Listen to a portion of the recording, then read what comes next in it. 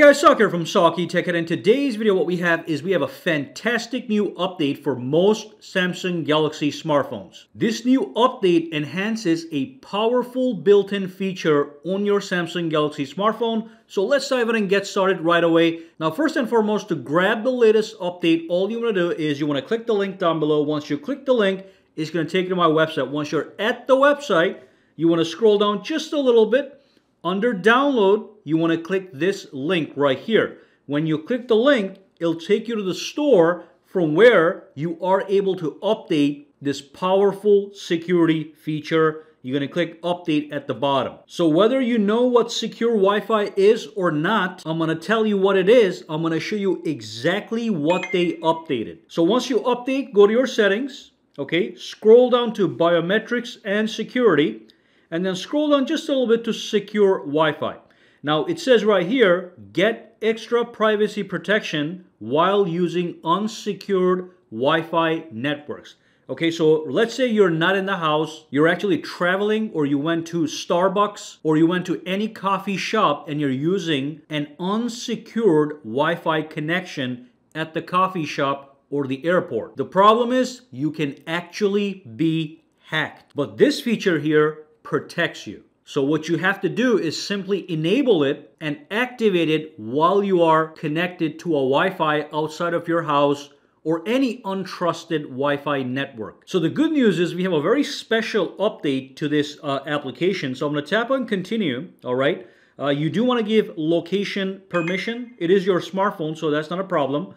Just say while using the application. Let me go for precise. And here's the most important update right here. Under protection plan, which is 100% free, they increased it from 256 megabyte to 1024 megabytes per month. So before the update, if you went to secure Wi-Fi, this is what you would see. You would see you'll get 250 megabytes of free Wi-Fi protection.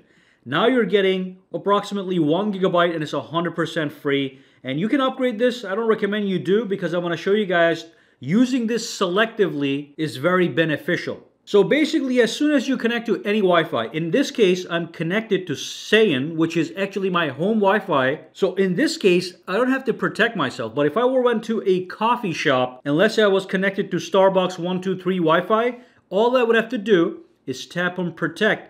And then I would actually browse the web. And what you want to do is, if you're going to log into your bank account or any other high security account on an unsecured Wi-Fi, you want to make sure this is in fact enabled. If not, like I said, you can be hacked. And again, enabling and disabling this is very easy. All you do is tap this button. So protect, it's going to say protected, and then stop, it's going to say stopped. So again, this is my home, so I'm going to tap on stop. I do not need protection at my home Wi-Fi network. I don't need protection at my friend's house or maybe at work. But if I am in the airport, if I'm at a coffee shop, a random coffee shop, or anywhere where I'm using a public Wi-Fi, even the hospital, you want to make sure that you enable this and you protect every time you are about to do something important like log in to your bank account to check your balance. Because like I said, somebody can in fact extract information from your phone if you're not protected. So the great part is, again, this specific thing with this update, we do have a new look here,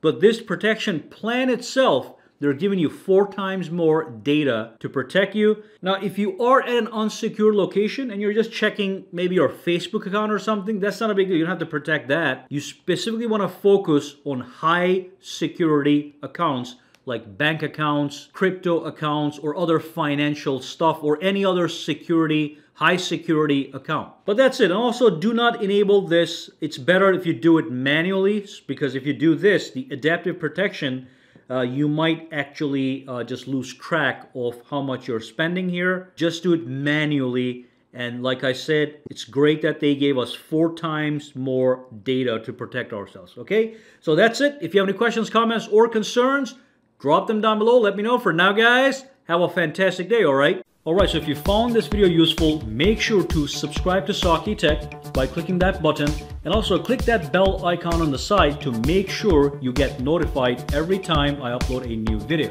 And if you do use Twitter, Instagram, or Facebook, you can follow me at SAKITECH Online to get the latest updates as well. Alright, have a fantastic day.